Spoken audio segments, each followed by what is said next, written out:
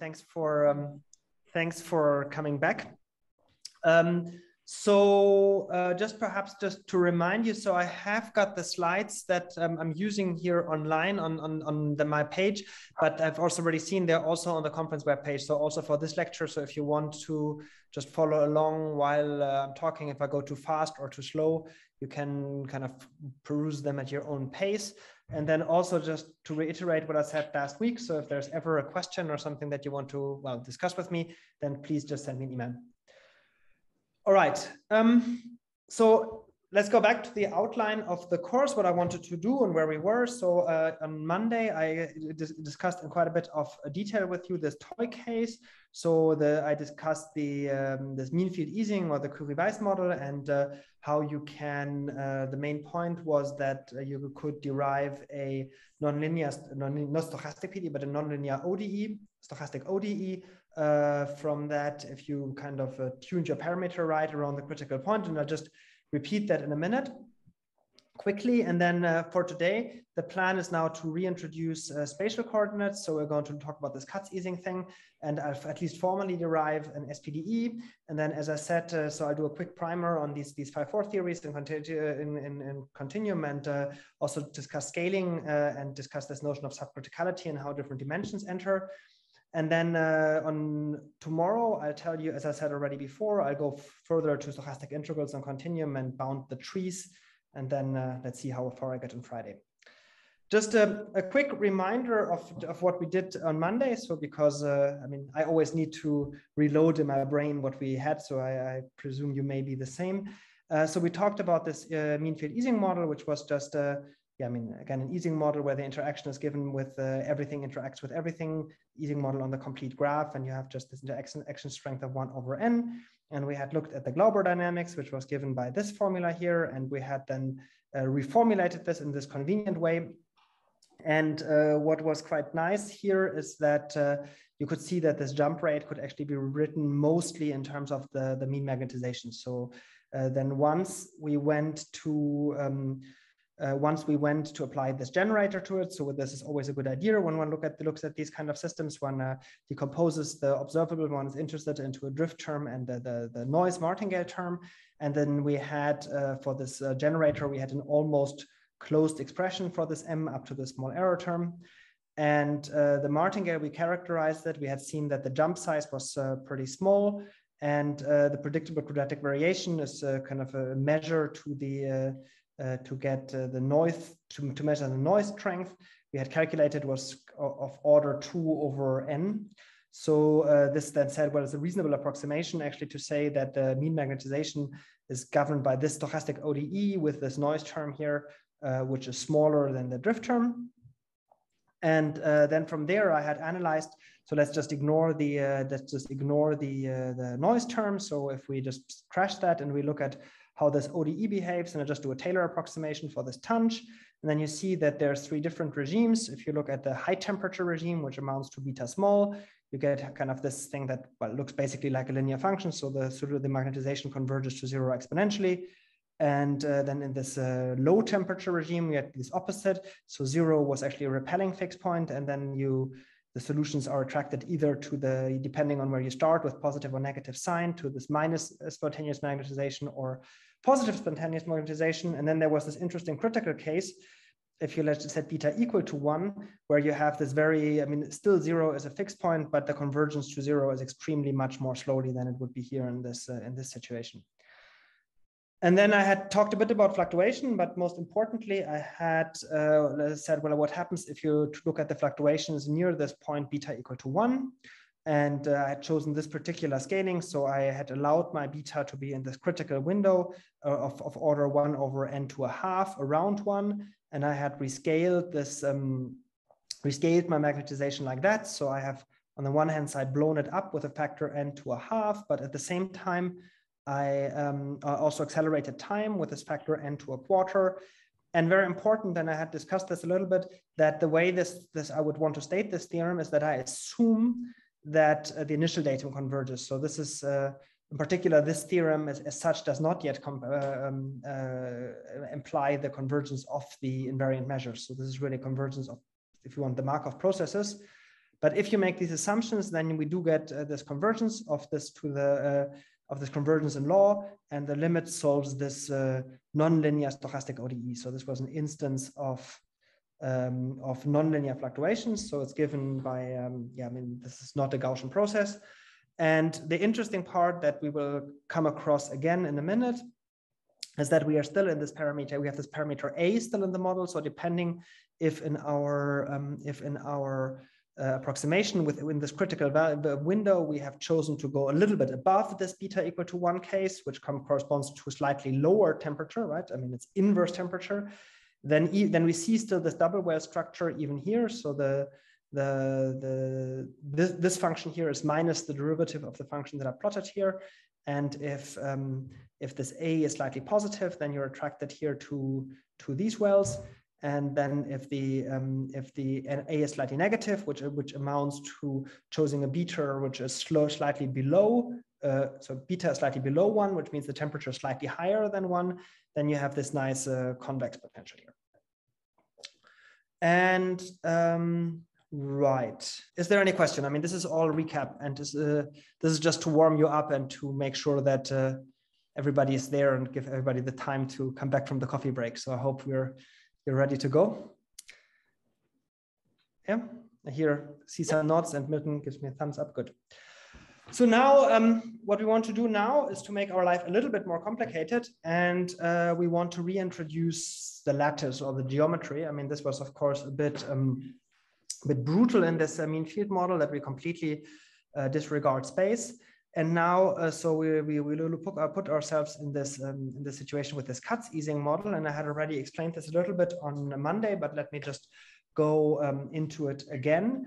So again, it's an Ising type model, but now not everything interacts with everything. So this is the general case of an Ising model where you have here the Hamiltonian, which is parameterized by this interaction. And here you have the Gibbs measure. And the particular thing we do in these Kac model is that we choose a potential, well, I call it kappa subscript gamma, which only depends on the difference of the spins. And this is given by taking some smooth function here rescaling it in this way. So this means that this, if you think of this K as being an indicator function, which I mean, I'm not allowing because I prefer it to be smooth, but morally it's a good idea to think of this K as being an indicator function. Then this just means this function here is non-zero if the two particles are in the same box of size gamma inverse, so that they see each other and interact with each other directly if they are a distance less than gamma inverse. And this scaling prefactor gamma to the D in front just means, I mean, I want the total interaction to be of order 1. So this gamma to the D plays a very similar role to this 1 over n that we had in the mean field model before. And what you should really think of is that this means that every particle, let's say the particle here in the origin, interacts with all other particles. It interacts actually with the mean field, but with the local mean field. So it interacts with the average of all other particles over this box. And I mean, okay, averaged according to this function K. Okay, and so I mean, what you see is this model is really an interpolation between the normal Ising model where you have nearest neighbor interaction. So this would correspond to choosing gamma close to gamma, say 1. Okay, so there. I mean, you just interact with direct nearest neighbors or next to nearest neighbors. I mean, right, this is the normal Ising model. Or the mean field model, which corresponds to gamma equal to, 0 if you want. I mean, so you interact with everything else, or gamma equal to 1 over n, if you're in a box of 1 over n. And that corresponds to where you interact with everything. And now we are going to put ourselves in an intermediate situation here. Okay, so and so now again, I'm going to go through some calculation with this, which are going to be quite similar to what we did before. And I'm going to go a little bit quicker than last time, but you're going to see that everything looks extremely similar. So the first thing I'm going to do is I'm going to rewrite this Hamiltonian. And okay, so again, here I'm doing nothing. This is just the definition of the Hamiltonian. And again, just like last time, the only thing I'm doing here is I write the double sum as a sum and another sum. And this thing, as I said already before, I'm going to call the local mean magnetization. So this is here the average of all spins around position I according to this kernel kappa gamma. Okay, so and I'm going to denote this thing by an H subscript gamma I. And then, right? I mean, last time with the mean field model, this was just an M. And as before, we're now going to define the Glauber dynamics. So this formula is the same as what we had done before, and this is we see just as before that this defines a reversible Markov process with respect to this this Gibbs measure. And just as before, we can rewrite it in this convenient way that is already pretty much a closed formula. And sees in particular depends here directly on this mean field, local mean field H gamma, rather than on something more complicated. Let me just say, I mean, you remember on Monday we had this discussion with this extra term of order 1 over n that I trashed. And here now I can make my life a little bit easier. I can just make the convenient assumption that there is no self-interaction of the Hamiltonian and just define kappa to be. I can just choose a kappa which is 0 in the origin. It's just convenient, and then this term is just not there. So then this inconvenient term that was briefly mentioned last time, I just don't have it. Okay, so this is now already quite nice, and you will see, I hope, the parallel to what we had done before. And at the last time we looked at the mean magnetization as an observable, and the only difference is, so now we're going to make a look at this local mean field. The difference is, of course, that while the mean magnetization of the dynamics only depended on T, here's now this extra dependence on the parameter K. Ask you a question. Of course you can, please do.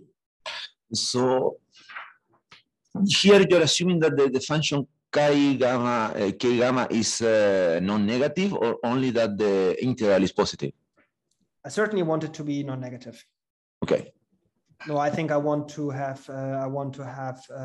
ferromagnetic interaction. Yeah. No, it's because if the function may be not negative, but still the integral is positive, it's like globally ferromagnetic, no? Right. I must admit I haven't thought about doing that. Let's, for safety, assume it's non-negative. But thanks for being so attentive. I noticed that in this audience, I don't get away with the slightest bit of slopiness. That's okay. But I mean, what I wanted to just say is that this H field here, I mean, now it depends, of course, on T, just like the mean magnetization did last time. But now you have this additional dependence on K, the parameter around which we take these averages. Okay. Okay, good. So that's that, and now we're going to follow the analysis just like last time, and we're going to write, well, let's just write this, decompose it into the drift part and the martingale part. So this H field, you have here the H at 0, and then you have here the generator acting on this observable of the field, plus a martingale. And very important, this is of course a martingale which now also depends on K. So for every K you have a different martingale, because for every K your observable here is different.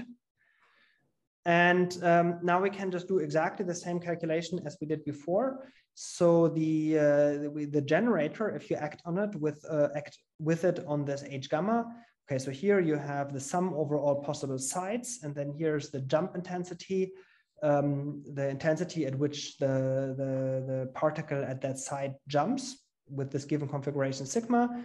And then here you have just the mean magnetization, so this local average around K if there's a jump at side I minus the original thing.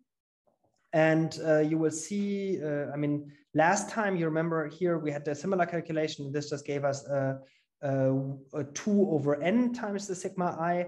And then here now as you have this extra kappa dependence, you get here a minus 2 times this interaction kernel at I minus K times sigma I, because sigma I. And so, I mean, you can imagine that this is, okay, I mean, it's easy to check. So just believe me that this is true.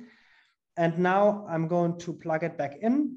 So here I've used the formula that we had for the CCI just as before. And this 2 has canceled with 1/2 that was here. And that sigma I has gone here. And there is this convolution kernel has gone here. Okay, so this is just plugging in. And now we just like last, okay, I've said just like last time, possibly too many times now already, but what you see is here, these terms together just give you this local mean field around the H gamma. So in the calculation from last time, you had just the minus m here, and now this, as there is some dependence on the base point, you get this dependence on the parameter k here. And then here for the second term, you see again sigma times sigma I is going to be 1, so I can ignore it. And then here I have just a convolution of this kappa kernel with this tanh. Okay, so again the formula looks extremely similar to what we had seen yesterday. The only difference is that, so here was last time was an m, and then here there was also just an m, and then you could forget last time this convolution, or I mean this was just a an average, but the quantity here didn't depend on n, so you could forget this. And here we cannot forget it, and it's actually going to be important in a minute that it appears. And now let's continue the calculation. Oh no, before we do that, may I bother you again? Okay, please do. So here you're assuming that the sum of k gamma is equal to 1. Which I wrote here, but I didn't say it. Ah, okay, great. Because that is on the lattice, so if k is fixed, it's difficult to be true for all the gammas, no? That's why I put a twiddle here, and you have a I did think about this, but I didn't say it. Yeah, I mean, the scaling here is of course so that it can be approximately true, but to make it exactly true, you have to scale in some more constant here, but as it gets smaller, the constant gets closer and closer to 1. Yeah, I'm just checking because this small constant later on when you multiply by a big constant can be problematic, no? But here it's not. Okay. It's not such a small constant, it's close to 1, and it's very close to 1. Okay. Thanks. But I mean, I appreciate how attentive you are. Thanks. But I mean, okay. So now here we have now I've done the predictable quadratic variation of this of these martingales. And this again looks a bit similar to what we had last time. So last time we had the sum of 1 over n and another 1 over n here, and then one of the 1 over n's got eaten up by this one, and the other one went up front, which meant that it was overall small. And so here it's going to look a bit similar. So you have here the intensity of jumps at side I. So there's, you have to sum over all lattice sides. The 4 here is the same as before. So a single jump has absolute value 2, and 2 squared gives you 4. So this is where this 4 comes from. And so here is the intensity at which you have jumps at side I, and this is then propagated to side K with this kernel and propagated to side L with this kernel. So here's a picture on how to see this. So here's the side I at which a jump can occur. And then, I mean, kind of the effect on the martingale at side K is through this convolution kernel with the K, and it's through this convolution kernel here with L. Okay, and in particular, I mean, later what we're going to do is we're going to look at a situation where the overall lattice system is much bigger than gamma inverse. I mean, gamma inverse is going to go to infinity, but the overall system size is going to be much bigger still. So it's going to be a pretty, I mean, what you should see from this picture is that this thing is only non-zero if K and L are closer together than gamma inverse, which is going to be a pretty strict restriction if you, I mean, if you look in the grand scheme of things. So only spins that are relatively close to each other are actually going to see each other. Okay. So now let's again look, just like before, we look at the situation where beta is close to 1, and according, I mean, this mean field is going to be close to 0, so that this Taylor approximation is justified. So I'm just going to replace this tanh, just like last time, by beta h gamma minus a third beta cubed h gamma cubed. And then if we do that, I mean, this is just plugging in. We're going to have this evolution equation here. We have here, actually, I think I should have done a d here, sorry. So we have, and I always forget dt's. So we have here this, I mean, this is this damping term that we had also last time. This term here comes from this, but remember that the tanh was hit with a convolution with K. So we have this one here. And then this is the remainder of our beta h gamma. So this is a beta minus the -1 is to make up for this one. And then you have this term here gives us this one, and then higher order, which is what I've ignored in the Taylor expansion. And here's the martingale. Okay. And what you see here now, this is a bit different from what we had last time, is that this thing here, I mean, here they don't cancel each other exactly. Last time, there was just an m minus an m, and m minus m, we could just ignore it. And this was the only term that we have. But what we see here, which is quite nice, is that we have here the difference of a local average of h minus h, okay? So this now looks already a bit like a Laplacian, and that's indeed what we can do. So let me do the rescaling for that. And let me be slightly slow on that, because this is something where otherwise I always get a bit confused. So we're going to put ourselves now on a discrete lattice, which I think of originally as lattice spacing 1. And I'm going to make it periodic. So I give myself a parameter n, and I just like to take it mod 2n plus 1, which allows me to go from minus n to plus n. It looks a little bit more symmetric. So this is my original microscopic lattice, and now I'm going to rescale it, and I'm going to rescale it by a factor epsilon, which scales with this 2n plus 1, but I like to keep it 2, because then it rescales this box of size minus n to n, it rescales it to minus 1 to 1, which I find slightly nicer. It keeps the symmetry. So we are now, we have now this discrete lattice, which we think of as an approximation of this continuous interval. And now we're going to look at a rescaled quantity. So again, so this x is our rescaled quantity, and the x variable here lives in our discretization of this interval -1, well, of this d torus. So kind of the approximation of the continuum.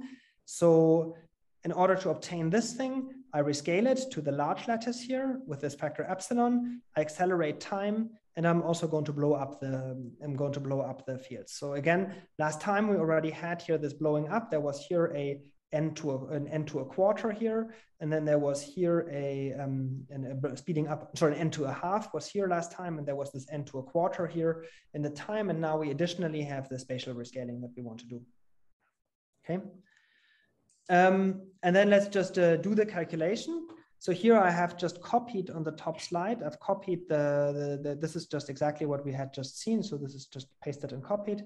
And here's just also pasted and copied from the previous slide, the rescaled quantity x that we want to do.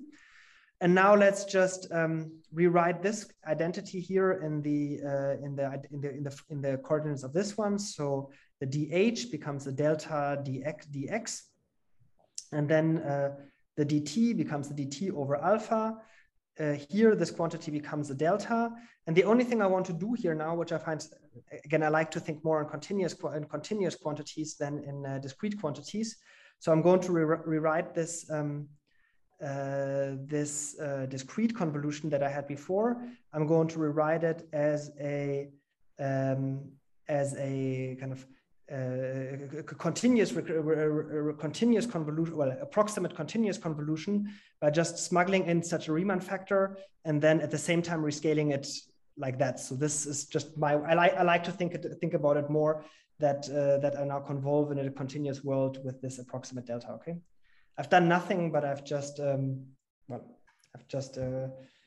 made things look a little bit more continuous. And then here I copy this thing, just put the delta in front. Here we have a cubic quantity, so we have a delta cubed in front. And then here we have this d martingale. And let's also see what the quadratic variation of this rescaled martingale is. Oh, sorry, before I do that, I want to also see, well, this looks even more like a Laplacian that I did before. So I have now here, I subtract x from a local average around x, and this is now an average. Let's have a look at which scale. So originally, this was an average of scale gamma inverse, right? So the k gamma kind of corresponds to an average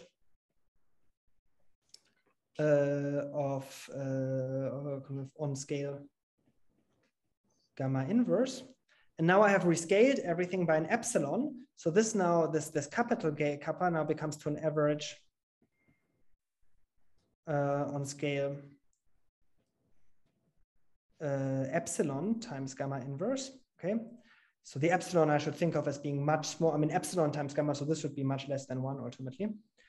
And then you see, in order for this to behave like a Laplacian, you have to subtract, have to divide by this quantity squared, okay? So this is what would correspond like a Laplacian, right? Is everybody okay with this? I mean, it's just like when you take a lattice approximation of the Laplacian, you divide by 1 over epsilon squared. Okay. So we do that. Okay, and that gives us already all the quantities that we need for this drift part. And now for this martingale, I'm going to write the quadratic variation of these things. I'm going to do that. This is actually the quadratic variation of the original rescale thing. And the only thing that changes is that you pick up here that 1 over, because you have rescaled the time, so you pick up a 1 over alpha in front here. And the other thing that I want to do is I want to again rewrite this in terms of my, this kind of average on the grid. I want to again write it as this average with these approximate deltas just by rescaling everything with an epsilon. But then I pick up an epsilon to the d factor too much. So I have this epsilon to the d in front, but I pick up another epsilon to the d here. Is the epsilon related to the size? Let me just perhaps be resisted a bit. And again, this is not so surprising. This is very similar to this 1 over n factor that we had yesterday in the mean field Ising model, right? So this really corresponds to the 1 over n seen yesterday. Okay. So now let me take a quick break. There was a question in the chat. Is the epsilon related to the size of the domain? Maybe I missed it. Yes, I did say that.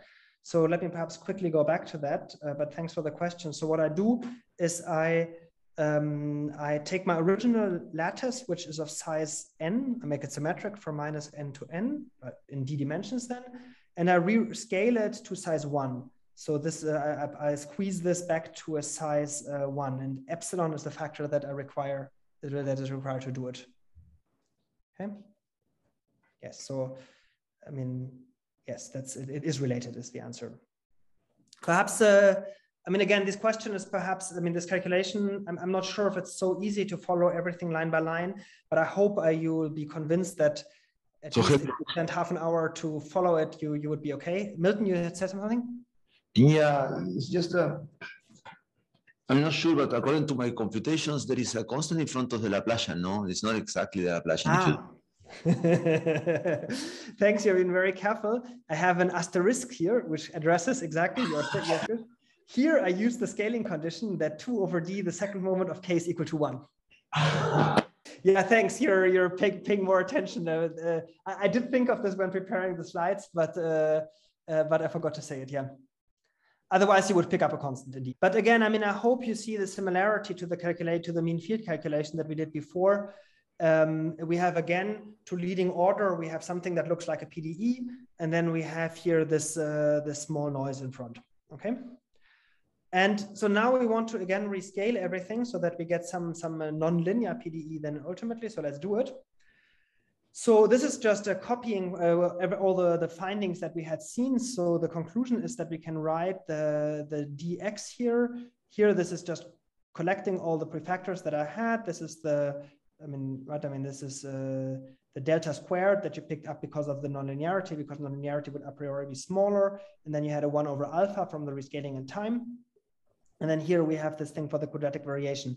And let me also just note immediately that here is the only term in this whole calculation where the dimension actually matters. The dimension here matters because I picked up, it's really the same as the 1 over n that we had before, which was the number of particles, and this is sort of here the number of particles here. Okay, so the more particles we have, the smaller the prefactor here gets, and then you get the 1 over delta squared from blowing it up by 1 over delta, and then this 1 over alpha from letting time run faster.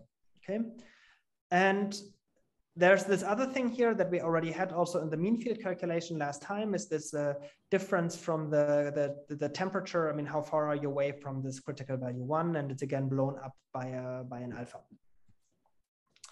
So first of all, let's make sure that all these yellow factors here are 1, because that's what we want to do in order to get some non-trivial limit. And then if you sit down for 5 minutes and or if you're quicker than me, then you will come up with this identity down here. So you have to choose these in a very specific way, but it can be done. So you have to choose alpha according to this, and delta according to that, and epsilon according to that. Okay, and then you get that all of these prefactors are of order 1. That seems not so unsensible. So let me actually just, so here I have just evaluated this for a couple of dimensions. So this is just copied from the previous slide. So here are all the scaling relations that we need. In 1 dimension, this means that we have to accelerate time with an alpha to the, like gamma to the 2/3. Here, this is the blow up of the quantity, like that gamma to 1/3. And here the rescaling goes like that. And again, now let's just picture what does this mean. So this means we measure everything in terms of the interaction range, which is gamma inverse here.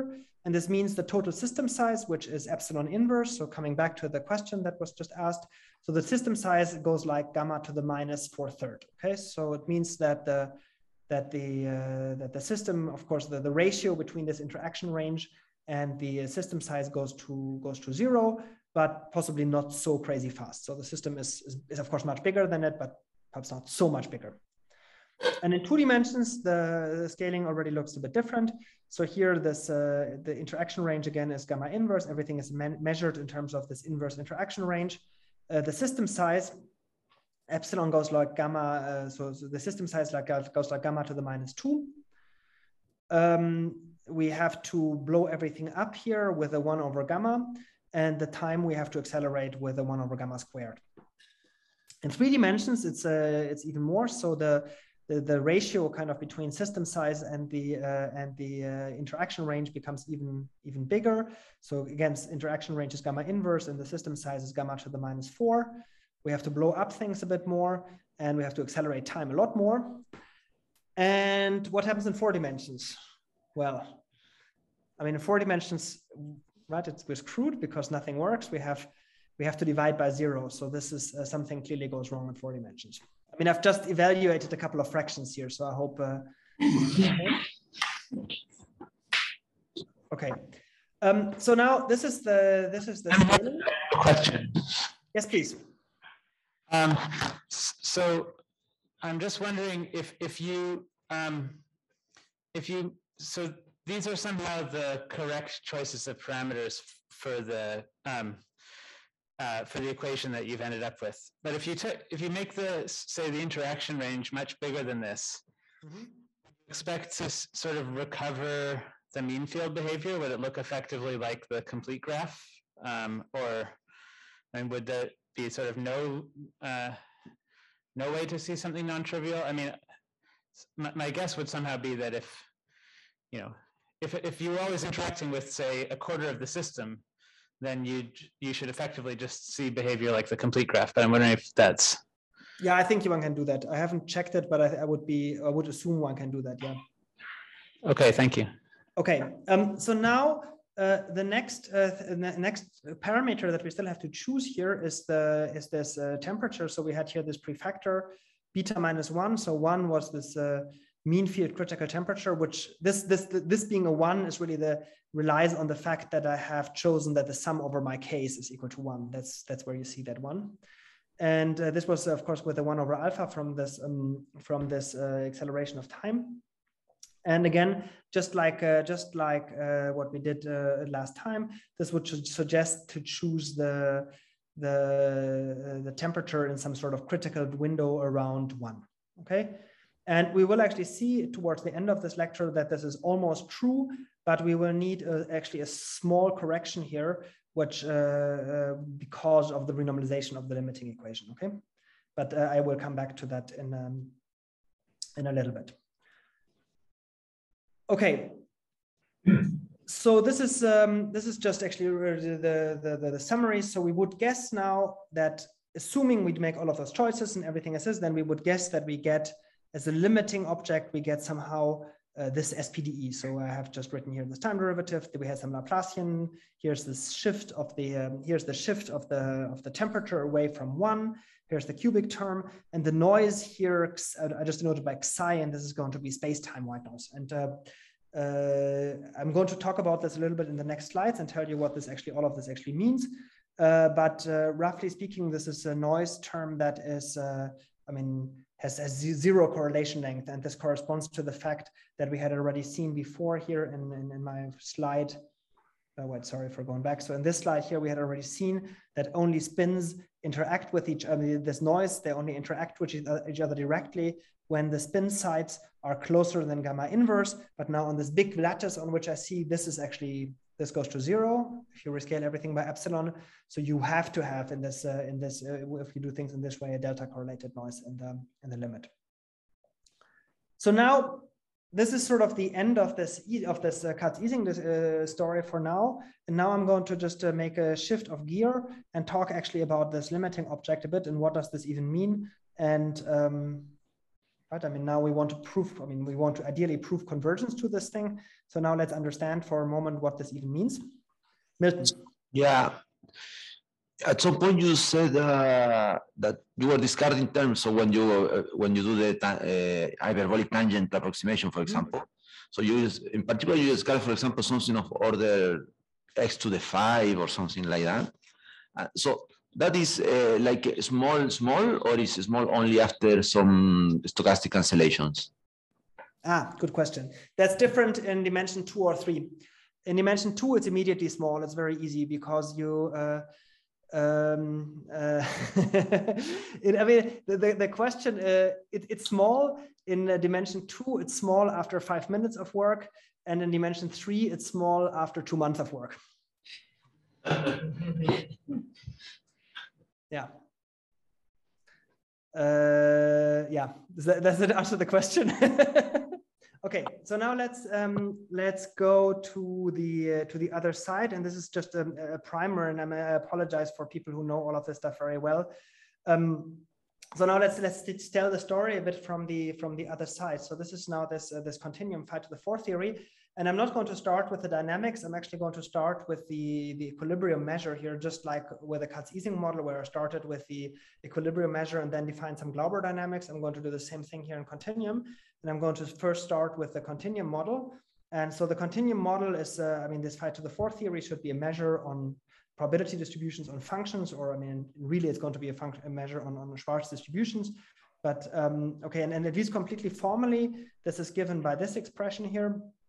So you're looking at a random function phi, and for each function, you take this Gibbs factor if you want, and the Gibbs factor has 2 terms. You have such an interaction term, so you like the gradient to be small, gradient squared to be small, and you like this phi to the 4 term to be small. And of course you could allow yourself some parameter. You could put a parameter g here in front, and you could also put a quadratic term I mean, I will basically be forced to do that in a minute anyway, so I might as well just do it right away. Okay, I mean, what does this actually mean? I mean, I have here this product Lebesgue measure that that doesn't make sense in the limit. But the interpretation of this thing should just be is you take your favorite discretization of the lattice. So let's take of this domain. So let's just take this lattice approximation. Then on the lattice approximation, you take your favorite discretization of the discrete gradient and its square, let's say some nearest neighbor thing. And then you take this Riemann sum, which approximates this, and you do the same Riemann sum approximation to this. And okay, if you had also such a quadratic term, you would do the same thing. You take here this product measure now over finitely many lattice points. So this is now a legal object. I'm allowed to write this down. And so for any finite epsilon, I'm perfectly entitled to write that down. That's perfectly fine. And then the question is, of course, does this thing have a meaningful limit as epsilon goes to 0? And this is called the ultraviolet limit in this jargon of constructive field theory. And so the answer is that this is a little bit tricky. And again, I mean, I hope I'm not boring people too much here. So the answer is that if this is possible depends on the spatial dimension. So in one dimension, there's absolutely no problem whatsoever. the limit has a very explicit form, so it can just be written as this this measure of this form here. So you have an e to the minus phi to the 4. This just goes over in an integral, and here you have if you want basically Wiener measure. So this is a discretization of Brownian motion, and so you can write this as a measure which has this density with respect to Brownian motion. I'm neglecting here a little bit boundary values, so I'm not quite precise about what boundary values I choose. But if, for example, I chose to pin the field phi at one side as the leftmost side, then it would really be exactly Brownian motion here. If I make some other choice on boundary values, then this is slightly different, but morally it's the same. And right, I mean, you have this kind of Feynman-Katz type transformation from a Brownian motion. So this is in particular actually a solution of an SDE. And in 2 and 3 dimensions, the question is much harder. So in 2 and 3 dimensions, the answer is you cannot just directly take the limit of this thing as epsilon goes to 0. You have to do a procedure which is called renormalization, which means that you have to add this massive term here. So this is I mean, I have already introduced such a quadratic term on the previous slide, but now what you have to do here is you have to put an epsilon dependent counter term. So C epsilon, and this will diverge as epsilon goes to 0, but how fast that diverges depends on the dimension. And in 2 dimensions, this diverges logarithmically, and in 3 dimensions, it's a bit harder. So it diverges like 1 over epsilon, and you have even a logarithmically subdivergent term here. So one has to be a bit more careful with this analysis. And in 4 dimensions, so this is here comes back the 4 dimension that we had already seen in our scaling calculation just a minute ago for the Kac-Ising. Actually, there are triviality results. So this is the results state something along the lines like whatever coefficients you take here, or however you want to renormalize this, if you have a limit, it's always going to be Gaussian. So you cannot get something interesting. And this is in dimension bigger than 4. This is classical, was proved in the 80s, and this result in 4 dimension was like a big breakthrough, which happened. I think it was on the archive around December 2019, and I've just seen earlier today that last year it appeared in Annals of Math. So this is pretty recent actually. And I mean, okay. Again, I mean, I find it a bit hard to judge the audience. So either you have seen this already 500 million times and you're telling me that I'm boring you to death, or you have never seen it and you think that, oh my God, this is crazy because you put this counter term, you're changing everything. I mean, what does this even tell me anything? And I would like to gauge sort of where I am with this audience. I mean, there's a bit of a continuous spectrum, and I presume the answer is different for every person. But is it more on the "I'm boring you to death" side, or is it more on the "what the hell are you doing" side? I don't think anyone's bored. More on the "what the hell" side. Second option, the "what the hell." Yeah. Okay, I like the "what the hell" because let me address the "what the hell." I mean, this is actually, I think, actually.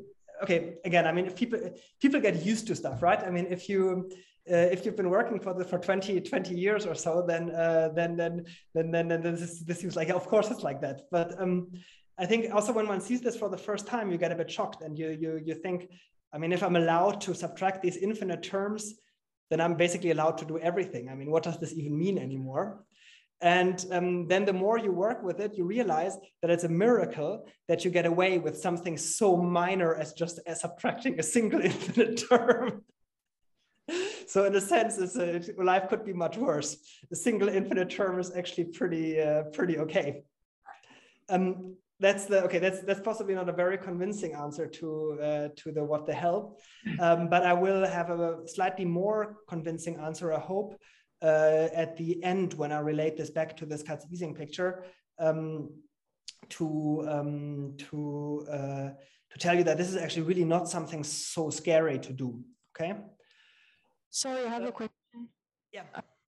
I'd just like to understand the role of 4. I mean, would you have a 5-5 theory or 3-6? I mean, why do you take 4, and why is What's the role of 4? I mean,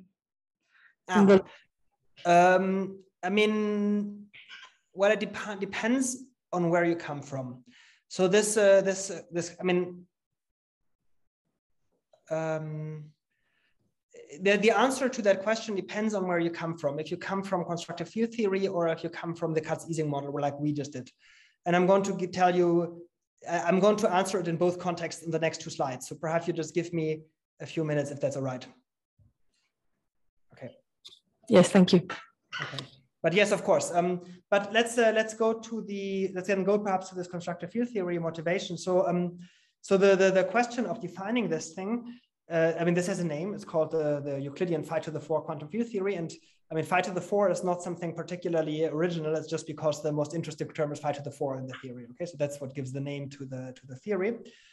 And this was studied intensively. The question of can you make sense of it? Can you construct it? What properties does it have?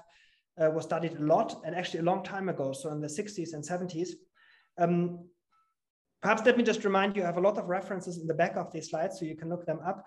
I did not go through a complete list of references for this because this is infinite, but you can, as a starting point, I have here this book, the reference for this book by Glim and Jaffe in the appendix. And that's a good starting point. So if you're interested in the story of this and reading more references, then I think it's good to look at that. And here the question was, I mean, here the question came really from constructive field theory. So the task was, I mean, field theory was extremely quantum electrodynamics was extremely successful in describing matter on its smaller scales, but there was no rigorous mathematical foundation. And one path of towards constructing such field theories rigorously leads through the construction of these type of measures. Okay, but not necessarily. I mean, this is a toy model for such a measure, and here the answer to why phi to the 4 what's so special about phi to the 4. The answer is, well, phi to the 4 is the first thing that's not Gaussian, right? I mean, you write something quadratic would be give you a Gaussian. The next easiest thing you can write down after a quadratic would be phi to the 4. I mean, I think it's really as simple as that. That's that. I mean, it's not possibly the most satisfactory answer, but I really think it is as simple as that. So the construction of this thing in 3 dimensions, I mean, it's been achieved now almost 50 years ago, but it was, I think, really considered a major breakthrough at the time. And it's also been picked up again as a toy problem to test new methodologies. So I think there's probably at least whatever 5, 6, 7, depending on how you count, different proofs of the construction of this thing in the literature. So this is sort of this classical field theory approach. Now we are going to get to it from the Ising model, and this is now. I mean, let me now go to the dynamics. So if we are happy to accept that this phi to the 4 theory is a sensible mathematical object that we may be interested in, we may also want to look at some sort of Glauber dynamics for us, right? I mean, it's something that.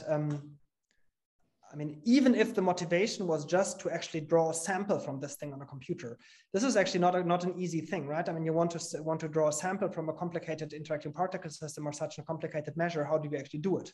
And the only way that I know, but I'm happy to tell me if you tell me that there's many others, I'm happy to learn about that. But sort of the only way that I would know how to go about this would be to run a Markov chain that has this as invariant measure and run it for long enough and hope it has equilibrated, right? I mean, that's what people do with the Ising model. If you want to draw samples from it, you run your Glauber dynamics. And sort of in an RD, we know how to do this. If we have such a measure of form e to the minus v, then we can define some reversible dynamics, which I would really like to see as the analog to the Glauber dynamic by just taking here this gradient flow and putting on a noise, okay? Perhaps just a sign of hand. Is this something that, again, is boring you to death, or what are you doing? I'm sorry, you're very small on my screen, so it's very hard to gauge for me if I'm pitching this at the right level. I think we're okay. We're good. We're good. We're not bored. You're good. Okay, good. And tell me if I have to speed up.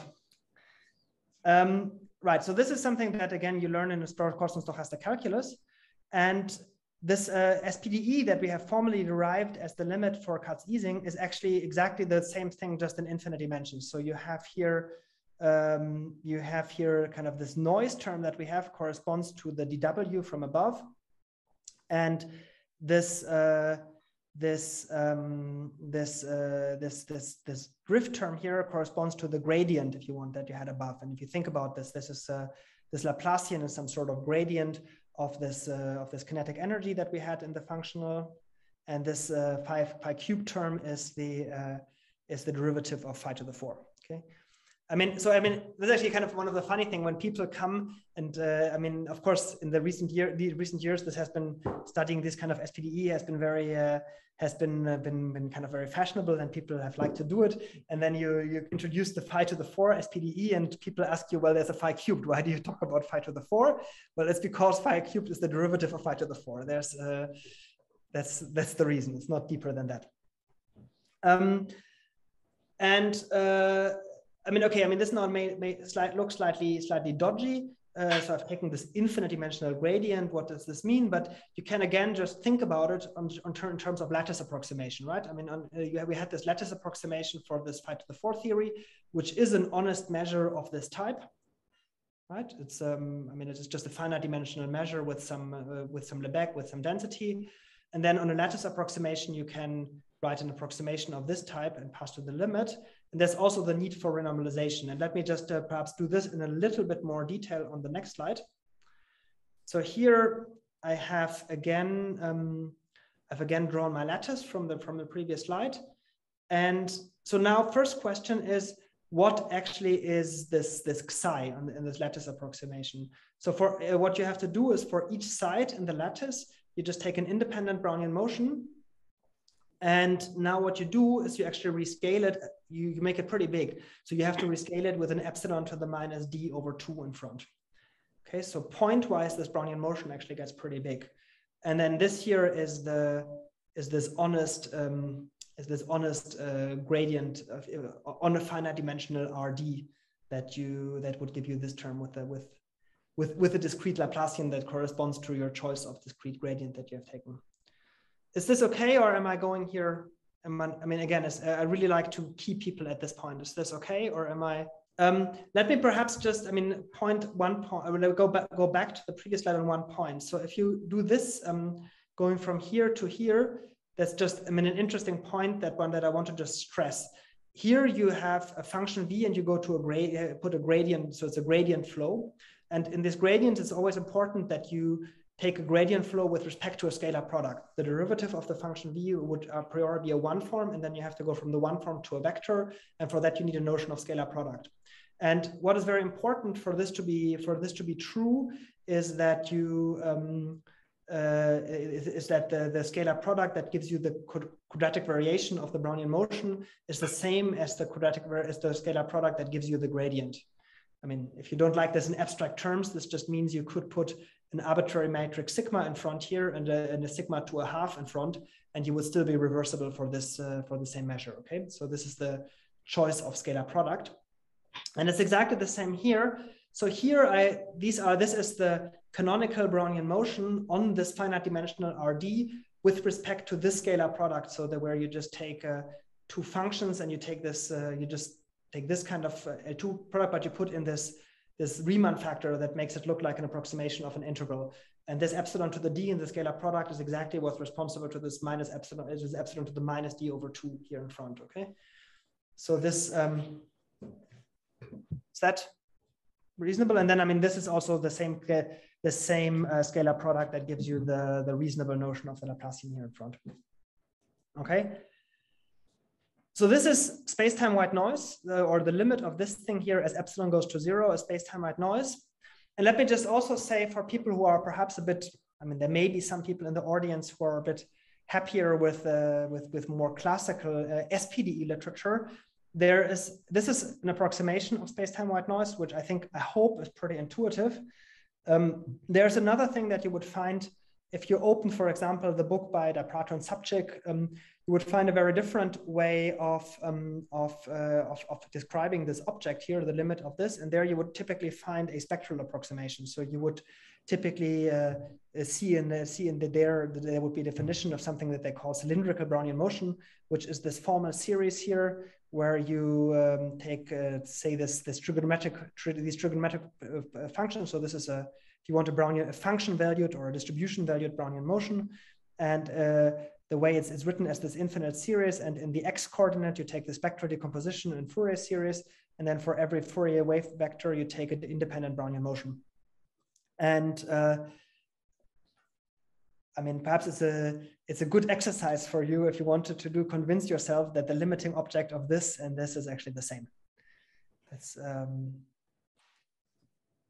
I mean, again, if you've seen, I mean, again, if you've seen this, of course, before, then this is not very exciting. But I mean, I remember when I was learning this, I think these were kind of very instructive exercises to convince myself that this is really the same, and also to actually get an intuitive understanding for what the spectral thing actually means. Okay.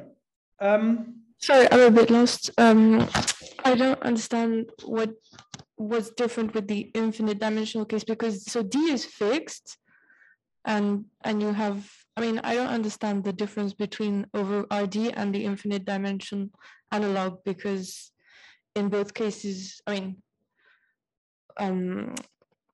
can you explain what's different about both situations? By infinite dimensional analog, I mean, D is fixed in the infinite dimensional analog, or it's for all D that you have? Wait, I mean, perhaps my choice of letter D was unfortunate. So this is, let me call this D here N, if you don't mind, okay? I'm not doing anything. So this is just if you have a measure on some Rn, and then this is true, right? So this is fine. And by infinite dimensional, I mean now that I'm given some spatial dimension D, and I'm looking at functions in D variables. So phi is a function, if you want, from Rd to R. Okay, and so I'm looking at a measure on functions on Rd to R, or some domain, if you want. Yeah? So and I mean, so this is of course an infinite dimensional space of all such functions, whereas this is a finite dimensional space, and this D here has a fundamentally different role from that N. That's okay. So like it would be as if in the first case you were looking at the joint law of a finite number of particles, and in the second case of infinitely many particles, for example. If you want, I mean, this I would just say is a fact about SDEs. So if you have an arbitrary distribution, I'm not sure if you even have to interpret them as, if you have to interpret them as particles or something. This is just a measure on Rn. Okay. Thanks. And now I'm saying that, I mean, if you go back to my discretization here, this thing that I wrote here is also a measure on some Rn, but this N is pretty big because the N in this case is the number of lattice points X, okay? Okay. Thanks. And so this number is, of course, I mean, for any given choice of epsilon, because I give myself a finite domain here, this is a finite Rn, so it's perfectly applicable what I'm doing. But of course, I'm mostly interested in the limit as this epsilon goes to 0. And in this case, the number of this N here is going to go to infinity. Yeah. But I mean, of course, what all of this actually amounts to in reality, if you want to ever prove something like this, is you're going to take such a finite dimensional approximation. You're going to write things down in this finite approximation using your favorite finite dimensional result from stochastic calculus. And then it's about proving stability in the limit. So that's what I mean by the difference here. Is that sensible? Yes, that's very clear. Thank you. Okay. And so, I mean, and this is also, right, I mean, this is here for any finite epsilon, you have now, for every lattice point, you have now a Brownian, you have an independent Brownian motion. And of course, the number of these Brownian motions is also going to diverge as epsilon goes to 0. Was a question, okay. Thanks. There's a question in the chat too. Is there a minus in the exponent? Yeah, but I mean, if it's this exponent, yes, there is a minus in the exponent. So point-wise, this thing explodes as as epsilon goes to 0. He's talking about WT, the spectral decomposition. Here? Oh, this is a dot. Sorry, this is a WT of X and this is an x. Yeah, like usually people put a minus in front of the 2 pi. Ah, okay, fine. Okay. But I mean, does it really make a difference as sum over k and z? Okay, it doesn't make a difference. I don't object to this convention, but I don't think it makes a big difference. So everybody happy with space-time white noise? I mean, this is a bit of a scary object, right? I mean, you have to think of this limit. You have an independent Brownian motion for every lattice point, and then as the lattice size becomes finer and finer, you blow up the magnitude of these things like crazy. So it's a pretty crazy object. So nobody seems to think it's too crazy. So then let me just move on. Okay, so now there's the same need for renormalization that we had in the lattice in the kind of an equilibrium that just translates directly also into the dynamics. And let me just it's not so surprising, I presume. So you do this on the level of the lattice approximation. So here this is the lattice approximation for the equilibrium measure. And now if you do this trick with taking the gradient, which is a perfectly legal thing to do, of course, there's also a term that appears here, which corresponds to this renormalization, and that just gives you this extra counter term here. So this quadratic term becomes a linear term, and that diverges just the same, okay? So now we are going to look at, this whole business of singular SPDEs, where you suddenly have these formally infinite terms in the equation. But again, at the moment, I would just take it as something not so crazy. I would just say, well, for any finite epsilon, I'm allowed to write that down. That's fine. And I'm able to prove that this thing converges to something sensible as epsilon goes to 0. And let's not worry about what it means. It's just a mathematical object for now that I can define. Okay. So then I hope you're happy to accept that. And just as a point of reference here, so convergence for this specific lattice regularizations actually has been proven in these regularizations in 3 dimensions by Martin and Konstantin Matetsky and by Zhu and Zhu a couple of years ago in AOP. And so just, I mean, again, just a bit of a culture and kind of where have these kind of things been looked at? So history, where has this been worked out? The one-dimensional case where all this renormalization and all that business doesn't happen, this is super classical. So this is what typically be called the stochastic Allen-Kahn equation, and it has been, solution theory for this has been around for a long time. So there's this paper, this Saint-Flour course that people quote a lot by Jean Walsh from the 80s, or this book by the Plato and Subject that I already referenced before. So this is classical, and this has been understood for a long time.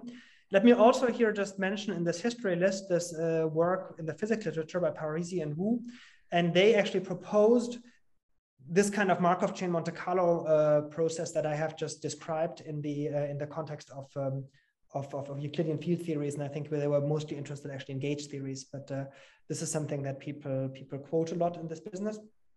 And the 2-dimensional case has been actually open for a super long time. So it's a bit shocking because the field theory, the measure had been understood in the 60s by Nelson and all these works, but these dynamics took people a long time to figure out. So there were these works, for example, in the 90s using Dirichlet forms by Alverio and Röckner. And it's been until the early 2000s that this problem was solved by Prato and Debush in 2002. And okay, then I also, just because I mean, I'm allowed to also quote myself every once in a while. So there was this work with Jean-Christophe a couple of years ago where we improved on this Prato and Debush technique a bit. And in 3 dimensions, really, people didn't have a clue for a really long time. And that was the first big breakthrough result that Martin proved in his work on regularity structures. And then at the same time, there were these works by Gubinelli, Imkeller, and Parkovsky. And okay, I have a couple more. So Katayi Chuk and also so Jean-Christophe and me and Massimiliano. So this is now pretty well understood, but this was really open for a long time, which is a bit surprising given that the measure had been constructed in the 70s. So people understood this already super well. And there has just been this renewed fashion in these kind of things. And right, so this is now the history, and I want to actually now go quickly through a scaling argument that shows you, I mean, there was always now this whole notion that everything works sort of very easily in dimension 1 and then sort of arrives still in dimension 2 and 3. And in 4 dimensions, everything breaks down. And I would like to just show you another scaling argument that shows you why that happens. Or I mean, it suggests that something happens in dimension 4. And this is actually, if you look at the scaling of the equation itself, and let me just do this for a moment. So space-time white noise here, which, okay, I've not formally defined, but it is the limit object of these approximations that I've written down. And it actually has a scaling invariance. So what you can do, you can define a rescaled version of space-time white noise where you rescale time by a factor λ1 and λ2. And the way you define it is, I mean, this is a random distribution and you have to, I mean, rescaling of distributions, you always put the rescaling on the test function, right? So you put here a test function, and then what you do is you define the rescaled version of the noise by rescaling the test function in the correct way. And what is correct here means here you rescale, take the scaling that leaves L1 L infinity invariant. So you have to put the scaling that leaves L1 invariant on the test function. So this is just the definition of rescaled noise. And then you can actually show, it's not very hard once you write down the definition of this, which I haven't, that this rescaled space-time white noise has this invariance in law. So you rescale time by a λ1, and you put the same λ1 to a half in front, and you rescale space by λ2, and you put the same λ2 to the d over 2 for each dimension 1 in front. Then you get an object which has the same, which is the same in law. I mean, this is not very surprising. This is a Gaussian random distribution, and you only have to check that the covariance does the right thing, and it does. And let me just quickly compare that to something that you're, of course, all well familiar with. If you take Brownian motion and you rescale Brownian motion by a lambda, and then you multiply this with a lambda now to a -1/2, then you recover originally cover a Brownian motion again, okay? And white noise you should think of as being the derivative of Brownian motion, and you kind of get this scaling relation by just formally taking the derivative of it. So I take a derivative here, and then this lambda goes in front. So from this lambda to -1/2, it goes to lambda to a +1/2, and this is exactly this time thing that you have here. Okay, so it's I mean, I hope this is not shocking that you have the same kind of behavior for all the spatial dimensions on top. And now, if you plug this into the linear stochastic heat equation, you can immediately work out a scaling invariance also for that. So this is the linear equation without any nonlinear linear equation without nonlinearities. Yeah. So I'm going to rescale again, blow it up by a factor lambda to the alpha. I express everything in terms of the scaling of x, and I rescale time. I rescale the noise here such that this preserves. This is again a white noise according to what I'd seen on the previous slide, and then you can check that that you have that this rescaled thing satisfies this law with these exponents, lambda to the beta -2. So beta you should be chosen to 2, and then here you get how you have to choose your alpha. And what this tells you is, I mean, if you want to have a scale invariance, you have to choose beta equal to 2, which is not very surprising because this is just parabolic scaling, right? I mean, if you accelerate, if you blow up x by lambda, then you better blow up time by lambda squared. So this is not surprising. And the more interesting part is this prefactor, this alpha here. So for alpha, if you want to have perfect scale invariance, you have to choose a d over 2 minus 1. And let me here, I've evaluated this quantity for dimensions 1, 2, 3. And so in one dimension, this gives always with a minus, it gives you a half here. And in 2 dimensions, 0, and in 3 dimensions, -1/2. And these numbers are important actually for the analysis of these things. This in the business that we play in SPDEs, this is actually the regularity of the objects. And this is perhaps a question to RG people in the audience. And I think in RG, in a renormalization group, this quantity is called the dimension, which I find a bit confusing, at least for me, because there is something, I mean, there is also physical dimension, but okay, anyway. I think Roland was in the audience. Do you agree with me calling this dimension in RG? I don't think he's here this morning. He had to give his own mini course. Ah, okay. Well, okay. If he's busy, then okay. Okay. Anyway, so these numbers are important here. But I mean, anyway, so this Gaussian object has a perfect scale invariance if you make these choices here. All right. So this is this scaling, and now let's go to the nonlinear equation. So this is now this LNK. I think now it's working, right? So now I hear you. Sorry for that. Well, you asked about dimension. I think people would call it the scaling dimension. Okay, which fine. is not the same as the dimension. I agree, because that's okay. Let's call it scaling dimension. Good. I mean, I would call it the regularity anyway. And now let's do the same thing for the nonlinear equation. So we take this equation, and I mean, a priori we don't expect to have a perfect scale invariance, because we had a priori just 2 parameters to play with, and now we have to balance too many terms. So there's no reason why we could achieve that, and indeed we can't in general. So I'm going to just do the same scaling that we just did in the linear case, and then this nonlinear term will in general not be the nonlinear term will not be perfectly scale invariance, but you pick up this prefactor here, this lambda to the 4 minus d. And I mean, here you see immediately why something happens in dimension 4.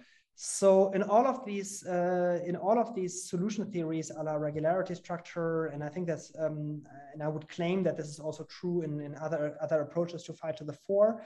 It's very important that as you zoom in on smaller and smaller scales where you're dealing, that I mean, smaller scales correspond to choosing lambda smaller and smaller, and the idea is that on smaller scales this term becomes less and less important.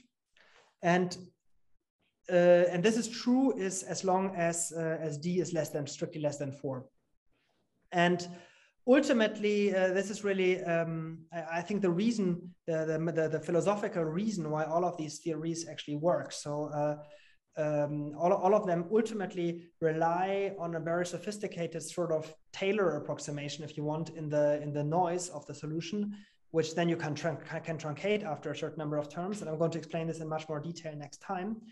And but this whole Taylor approximation only makes sense if you think that you're dealing with a perturbation of the linear thing, and this is only true in dimensions 1, 2, 3, or I mean, if you're happy to pretend there's such a thing as fractional dimensions, you can actually do it up to 4, up to dimensions strictly less than 4. But I mean, here's another instance of where something goes wrong in 4 dimensions, and I think it's actually quite nice that. I mean, here you see this bit that's special about 4 dimensions in the scaling just of the limiting equation, but this also came up very naturally in this analysis of the Kac-Ising model that we did earlier in this lecture. So there's a level of consistency here. And again, I mean, 4 dimensions is critical, where we would have here a perfect scale invariance. So a priori, we might think that's great, but it's not, because then everything breaks down and we have a triviality. So there's nothing interesting happening. I mean, there is no interesting object. All right. So this is that. And now I want to actually just to wrap this up. I'm going slightly quicker than I had thought, actually. So I want to just. A quick question. So you were talking about triviality, but in the reference you showed us, it was about triviality of the measure. So what about triviality of the equation? Oh, good question. I don't know, and I wouldn't even know how to go about that. I mean, as you know, there are these works for KPZ that look at things like that in 2 dimensions, but they all rely very heavily, as you know better than me, on the explicit Gaussian invariant measure, and this seems harder for me to do here. I don't know how. I mean, this is more a question to you. Do you think you could do, say, a lattice approximation of this thing, then leverage on the triviality of the invariant measure to get some triviality of the dynamics? No idea at all. I mean, I don't think it's expected to get something very interesting, but I wouldn't know how to technically go about this at all. Yeah, interesting question, but I don't know. Right. So now let's go back to Kac-Ising as the last thing I wanted to do today. This is just at the top here. I've just recalled all the definitions that we had on previous slides, and I'm sure you have forgotten all of them by now. So this is the rescaled field. Let me just remind you, I take my local averages. I've accelerated time. And I have now accelerated large spatial scales, and I've also blown it up. I have made this specific choice on parameters that gave me this non-trivial behavior, and I had made this choice of beta, which I wanted to choose this critical 1 plus this small window of size alpha proportional to alpha around 1. And then we had this equation, okay? This is what we had seen before. So we had this discrete Laplacian, and we had here this this linear term, and we had here the cubic term, and then we had the martingale. So this was our this is where we had left it off about like 40 minutes ago. And what we, for example, proved in 2 dimensions is now the exact analog of what I had told you last time about the mean field model. So again, I'm going to assume that the initial kind of initial distributions, which are given by taking my initial fields, taking local averages, and blowing them up in the correct scale. So in 2 dimensions, this delta is just here, is just gamma to the 1. So this is this blowing up, and I assume that this converges to some sensible initial data in a suitable space of distributions that I don't want to specify here. And now what you have to do is you have to choose beta close to 1, of course. But now you have exactly the same effect, the renormalization that we had seen already before, right? I mean, we had seen in this approximation that I had that you would want to really have an extra linear term here. So you would want to have a C epsilon here, or a C gamma if you want. And in 2 dimension, you would really want that to be diverge like log gamma inverse. That would be in line with this would be in line with the approximation result on the lattice that I had shown you before. And this is indeed correct. But you see, what does this mean? Well, how does this translate on the level of the beta? So I have, on the level of this A, I need to have this log gamma inverse, but on the level of the beta, this is actually pretty benign. I have a 1, and here's this ugly log gamma correction, but it gets multiplied with an alpha, and alpha is a gamma squared. Okay, so you see, I mean, yesterday on Monday, we had this discussion where somebody asked me if I look at very high temperature or very low temperature or something like that. But no, I mean, I'm always very much in this critical window around 1. It's just that I can't quite take something exactly of order gamma squared, but you have this very small log correction to it. So it's still very, very close to 1 that I have to zoom in. Right? I mean, this thing that looks infinite here is really a small correction to 1 on the level of the particle system. And it's certainly, I mean, even though perhaps, I mean, if you were on what you're doing is completely crazy side earlier, because what is this even supposed to mean, an infinite term in the equation, then if you translate it back here to this Ising model, it's really not so crazy. It just means that you can't quite choose your beta to be equal to 1, but you just have to make this tiny shift around it. But it's not, I mean, it's certainly not something super scary to do. And then, I mean, important, then you still have this extra parameter A that you can play with. So you have this this logarithmic divergence, but I mean, you still have an extra parameter A that you can play with too. Then I mean, it doesn't change anything about the convergence. And then you get, then indeed you get convergence to the solution of the SPDE, again with respect to a suitable topology that I don't want to discuss now. Benoit has a question. Is beta larger than 1 in dimension 2? Gamma, I mean, yes, gamma is, the C gamma is positive and goes to infinity logarithmically. Is that, yes, exactly. Yeah, exactly. So it has to be chosen a little bit bigger than 1. And it's, I mean, it's really just, I mean, 1, beta larger than 1 dimension 2 larger. So C gamma is positive. Yes, C gamma is positive. I mean, C gamma is something pretty explicit, actually. I mean, C gamma is something like basically a sum over 1 over k squared of for k less than gamma inverse. And in 2 dimensions, this just diverges logarithmically. I think the confusion may be that you wrote log gamma inverse while your gamma is bigger than 1, right? And log gamma inverse goes to 0. Okay, it's going to 0 or infinity, but okay. So I thought it was bigger than 1, but then it's less than 1. Yeah, I mean, perhaps the choice of parameters, I mean, we chose these parameters, we adapted our choice of parameters at the time from this really nice survey by Giacomin Presutti and Lebowitz. And they chose it. So the interaction range is gamma inverse, which goes to infinity. And the system size is in 2 dimensions gamma to the -2, and in 3 dimensions gamma to the -4, I think. Yeah. In 3 dimensions gamma to the -4. So yes, it's, I mean, this is the positive term that just about diverges. So Hendrik, Is the C gamma just the factor in the big renormalization of the cube? In 2 dimensions, yes. In 3 dimensions, you pick up exactly the same thing you do in the continuum theory, but you have a couple of order 1 corrections because you have I mean, you have the lattice and things are not quite as nice. Okay. But in 3 dimensions, you wrote 1 over gamma cube, but the log term is also there, right? Yeah, I mean, this is what I wrote here by LO for lower order. But isn't there a difference? I mean, the log term, I think, would be essential to get correct, including the constants, but the lower order terms, they just correspond to different coupling constants, the limiting equation, so they don't really matter. Absolutely, you're absolutely right. I was being sloppy in the sense that this is the dominant term, but indeed there's another term that you need to have in order to get a limit. Right. I mean, I think you're reading this more precisely than I wanted to say. The point that I just wanted to say here is that also in 3 dimensions it's the same situation. So this alpha in 3 dimension is very small. This gives a gamma to the 6, and this 1 over epsilon. So the correct scale in this business is I mean, the correct epsilon, if you want, is the interaction range seen from the macroscopic range. So the role of epsilon in the theory of regularity structures here is played in this business by the ratio of macroscopic to mesoscopic. And in 3 dimensions, that's gamma cubed. So this is really a 1 over epsilon. And then you pick up this extra log term in 3 dimensions.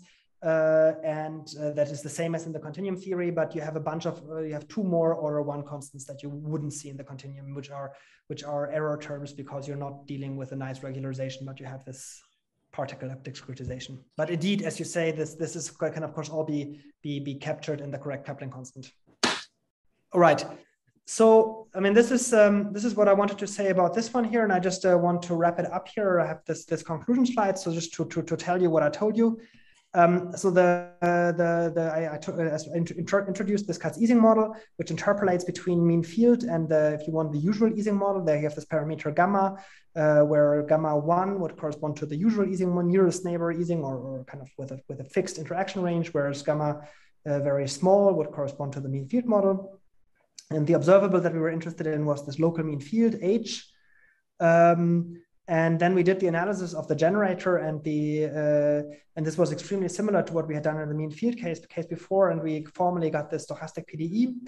And then we did this change of gear, and I told you a bit about the context and the history about this 5-4 model and this ultraviolet problem, and that it's been treated a lot 50 years ago, and that the dynamics, this whole theory of renormalized SPDEs is much more recent. And the only last point I wanted to make here is that on the level of this Kac-Ising, the renormalization, the scary infinite term that you have in the equation is actually a very small shift in temperature. So it's not something so crazy at all. And so I'm 3 minutes ahead of time, but I think I'll stop here. And of course, please feel free to ask questions. And otherwise, I'll see you tomorrow. Thank you.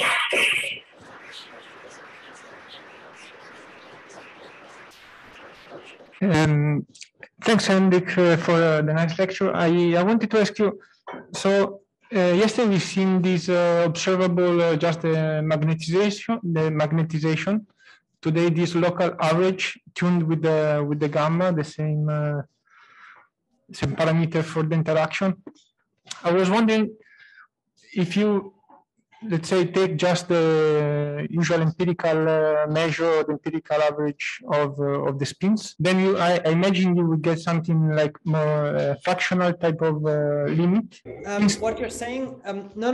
So what you're saying is you want to not look at local averages, but you want to look at just basically the spin field. You want to view it as a distribution by just assigning, say, the value +1, delta times +1, or delta times -1. Is that correct? The empirical measure is what I just said, I think. Taking really the empirical measure of all the spins. So you assign deltas to each x. Yep. And then you multiply the delta with a +or -1.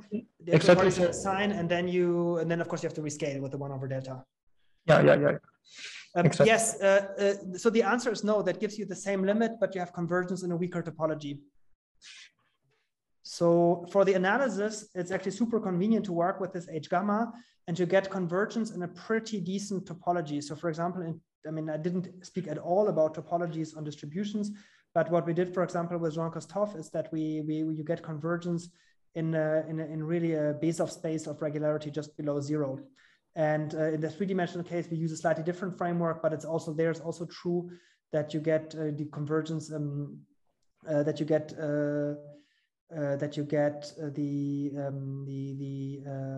the convergence in a suitable space of regularity just below -0.5, which is the correct for the limit.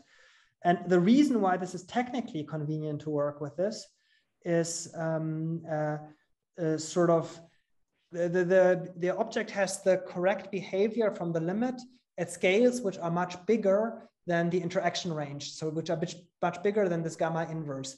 And below gamma inverse, they have not, okay, below 0 and gamma inverse, they have really nothing to do with the limiting equation. And then, okay, below 0, they don't exist. Taking this H gamma field is convenient because it kills out all this whole range of frequencies where there are things that do something that has nothing to do with the limit. So this is technically convenient.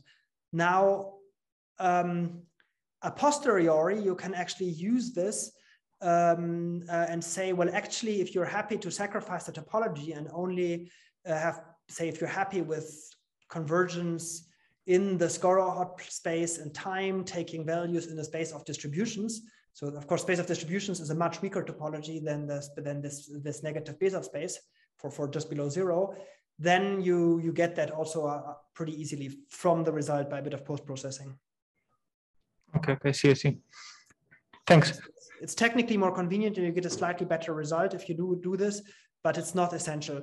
And the reason why it's not essential is in the space of distribution. In the space of distribution, what you're interested in is you anyway look at local averages, and you look at local averages in the space of distributions with test functions which live on scale 1. And on scale 1, it doesn't matter anymore if you had this small regularization at the scale, at this microscopic scale on top of it. It doesn't make a big difference anymore.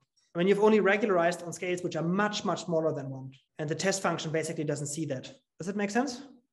Yes, thanks. I have a question. It seems in the Kac-Ising model, the PDE that you derived had an extra capital A XT term in it. Sorry, which term do you mean? There's a plus capital A XT term in that derivation. It's on slide 15. This one here. Yeah, exactly. In the 5-4 model, it seems that this term did not appear in the derivation. Yeah, this is was possibly a slight sloppiness that I had. I mean, first of all, in the limit, this is a regularization on a scale that goes to 0. This is the same as what I just said. Though this is a regularization term, but this disappears in the limit. So this approximates a delta Dirac. So this is just a linear term in X. And yes. This was just, I think, a sloppiness in my notation because I sometimes wrote this 5⁴ equation with the quadratic term or corresponding to the SPDE with the linear term, and sometimes not. So you should really have this linear term, and then you can tune this linear term by choosing the A in the correct way. Right. So you mentioned you have this room to play with the A in this theorem. So is this theorem saying for certain values of A, this is the result that you have? No, I mean the theorem says that for every A, I have such a convergence, and the limit depends on A. Okay, I see. Okay. Which is the same actually as we had yesterday. So I insisted on this yesterday a bit in this. I have this in the beginning of my slides. So let me go to this. It's really the same. So we had this here. We had also the choice of this parameter A. And then depending on how we have chosen A, we get a limiting equation that depends on A. And it's exactly such a linear term that you pick up depending on if you choose this A slightly positive, so if you choose a beta slightly bigger than 1 or slightly below 1. And this is interesting because also the limiting dynamics actually has very different behavior depending on the value of A. So it either centers around 0 or it oscillates around these different values. I mean, perhaps just to say, I mean, I think this is an interesting point in this whole business that that in this 5-4 theory, you have a parameter in the end. I think, I mean, Roland also alluded to that in his question, that you still have this order, this parameter A that you can choose, and that's a real parameter of the model. And I mean, it's known to also play a role of a temperature in this 5-4 model. And I think it's very nice that you derive it here by just tuning this temperature in this Kac-Ising in the correct way. Okay, if there are no more questions, let's thank Hendrik again.